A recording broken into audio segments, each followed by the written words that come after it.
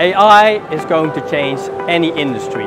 And whether you are in oil and gas, whether you're in construction, whether you are in a smart city, in transportation, in retail, in finance, in telecom, any industry is impacted. And to have a great impact and a great customer experience, you need intelligent applications. And these intelligent applications need a stack, a full stack. And the core of a stack is the processor.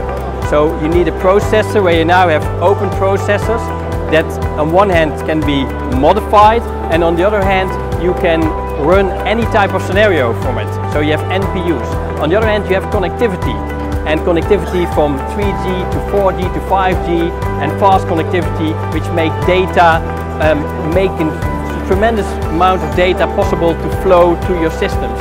You need to process it, you need to store it in the cloud, on-premise or in the hybrid cloud, and then you have the applications on top of it, the intelligent applications. And this is how every industry will change, and how an open system where you can change the NPU, where you can change and modify the framework, everything can be changed and every type of module can be built and every type of intelligent application can be built, and this is how AI is going to change the whole industry.